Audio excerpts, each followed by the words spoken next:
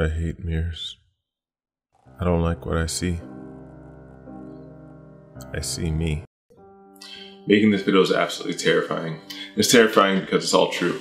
This video and some future videos I'm making, they speak more to some of the most difficult times of my life, when I'm struggling the most with some of my own personal battles with mental health. But some of it is stuff I still struggle with to some degree even today. If you haven't watched my other video, Mirror Mask, I suggest you go do that first before finishing this video. A few years ago I got the idea of making videos that visualize what it's like battling mental health disorders. You know, there's a lot less stigma now about mentioning that you have a disorder, but it's still kind of terrifying to let people inside your mind and be honest about what it's really like day to day. You know, saying I have anxiety and depression is pretty easy now, but to actually talk about the darkness of that experience, it's pretty difficult a lot of times. You know, it's great that it's becoming more accepted now to say those things. You don't have to worry about so much how people are going to look at you. I can think, oh, he's weak, or something's wrong with that guy. I don't necessarily feel that anymore, because I'm starting to realize how many people do deal with depression, whether it be chronically or just a single point of their life. It just feels okay now to say those things. It was a big fear, especially when I was younger, that I told people what I was thinking, what I was feeling, that either one, they would say I should be hospitalized, which maybe I should have back in the day, honestly. Two, that it would just ruin my life. That I have a lot of big dreams of what I want to do. I used to want to be a pediatric heart surgeon, and lo and behold, my anxiety never let me get through med school. But I was so afraid that if people knew, oh my gosh, that guy has depression, we can't let him go to school, we can't let him go to med school, we can't let him get a degree in helping people. So I was afraid to let people know what was going on. You know, fast forward to today, I got my master's in mental health counseling. But even during school, I had those thoughts of, if people knew what I felt and what I thought, would they want me to be their counselor? Would I be able to get hired? Would people accept me to do this job of helping people if they knew that I still have my own struggles? One of the reasons I want to make these videos is for myself. Like, do I want to be a counselor if I have to keep all of this to myself all the time? Do I want to be a counselor if I can't be open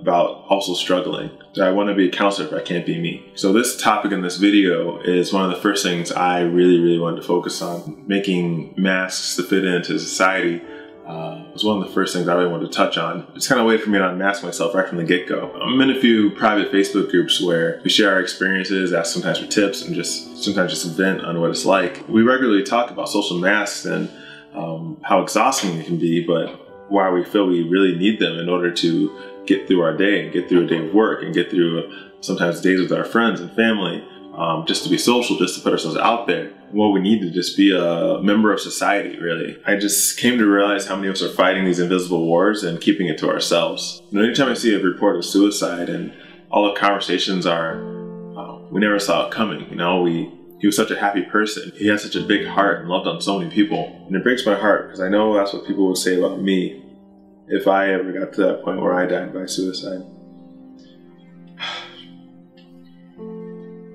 I'm in a good place now, and that's not like an option for me, but I know the reason people never see it coming is because I put so much time into developing these masks to make sure no one saw how much I was struggling.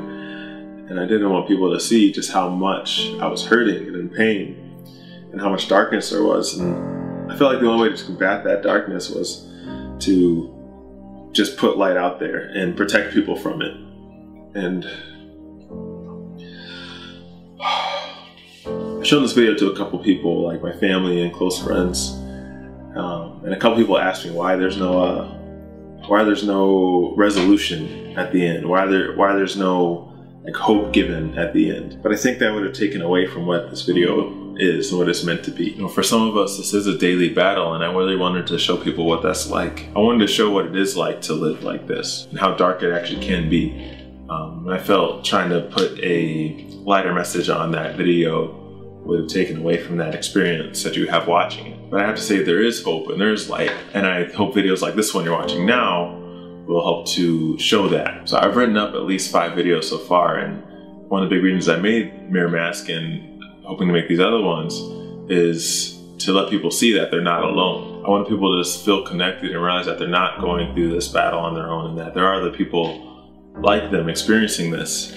And just kind of everything all encompassing to show that there is light and hope for them. I wanted to show them that, one, they're not alone, and then two, to show that there is light and that there is hope they can have for themselves. So when we're going through it, a lot of us actively putting on these masks in order to try to put light in other people's lives. I think it's really important to begin to believe that you can have that light for yourself. The second reason I made these videos is I wanted to be okay to have these experiences. Like last weekend when I first finished the first draft of this video, I sent it to, again, my family and close friends. I sent it right before going to bed because I wanted to just go to sleep and just turn my phone off and not have to worry about the replies I was going to get.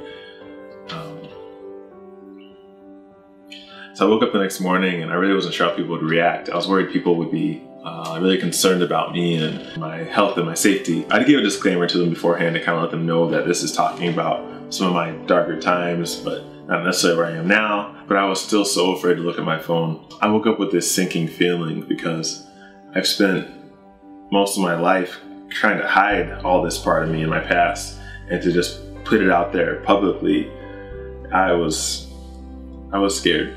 I was scared. So before actually looking at the messages people sent me, and I decided to go through and browse social media just to distract myself from what I was thinking and feeling, and I came across a video of Ellen DeGeneres and her experience coming out as gay. There's an interview with Oprah, and Oprah asked Ellen why she came out the way she did, and Ellen responded simply, "Because it's okay."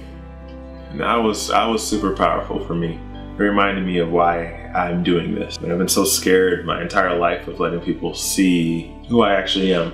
As much as I'd like to say that depression and anxiety and those other things aren't me, not talking about them is really hiding myself. I was scared of people seeing what goes on inside me, in my mind.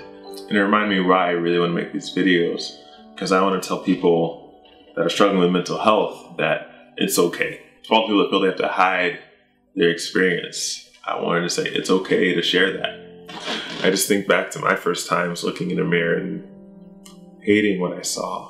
Just absolutely just loathing myself.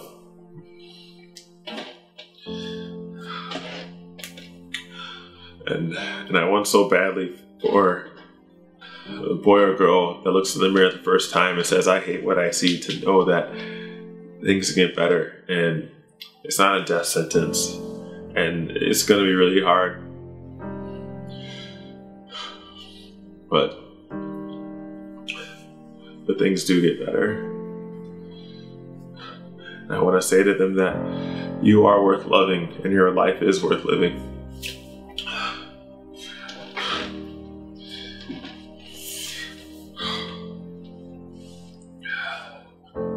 The third reason I want to make these videos is that I know that everybody kind of puts on masks every day. There's obviously times where you need to be professional or you need to keep your emotions at bay, but there also needs to be a lot less dishonesty to other people, especially those close to us, about what we're going through. And there's something empowering about being honest with yourself and accepting yourself and your experience that helps you to get to that next step of, one, getting help, and two, growing comfortable with who you are and living in the world you live in every day. I want it to be okay to go out with your friends and just say, "Hey, I just want to sit here today and just be in good company," and there not have to be an expectation that you have to act like you're happy or outgoing or being super involved. That I just want it to be okay to just sit there. And again, there's a big feeling that you don't want to let your negative or dark feelings out on other people, so you kind of shield yourself from being with other people and going out. And some people often isolate themselves because they're so afraid to be themselves. And there's something so important about having people in your life that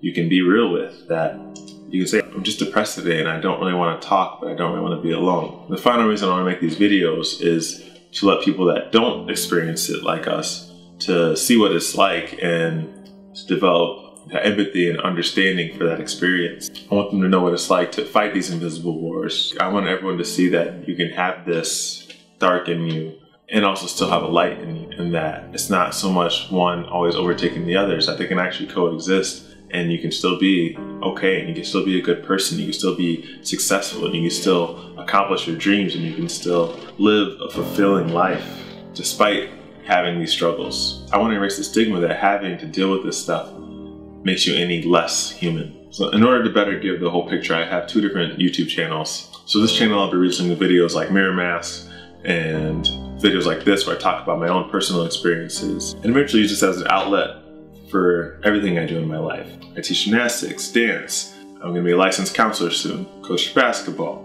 I love making videos. I think I can be funny sometimes. I love music, I love going to concerts, I love filming bands, I love photography, I love just cinematography, I love movies, I love so many things. I want to show that, yeah, even though I have these experiences with depression and mental illness, I'm also human. And it's weird for me even to say that myself, because there's so much in my life where I said I'm not like humans, that I'm more like an alien or a robot. And I want to show my human experience, all of it. Then I have another channel called Josh the Informer, and on that one I'll talk more about things from a professional side, from a counseling side, from a consultant side. You can find me in all forms of social media under the tag Josh the Informer. That's probably the best way to keep up with everything I'm doing. But even with that, I'm going to start talking about mental health, but eventually the goal is to inform you about a lot of other things, give you different perspectives, and inform you on lots of different things going on in the world today. So if you like these videos and like to see more, please kindly grace the like and subscribe buttons. And feel free to share this if it meant something to you, or you know someone who might mean something to. I'll be making more videos about the experience, and also more videos about how to help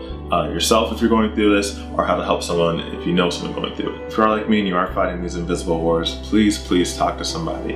Go to a counselor, talk to your parents, talk to your close friends, talk to one of your siblings, and put it out there. Get help. That's one of the most important, powerful things you can do, is to verbalize it and admit it and be open about it. You know, things can get better. The light can outshine the darkness. If you're unsure of what next steps you should take, feel free to contact me, email me, hit me up on one of the other social medias. Even leave a comment below. I know so many people in the comments are going to be awesome with helping you. If you have any general questions, topics you want me to cover, things you want to see, leave them in the comments below. I'd love to talk to all of you guys and start building this community. To everyone watching this video, know that you are loved, your life is worth living, and your light is worth sharing. Join me in this terrifying journey of self-revelation. See you soon. Goodbye.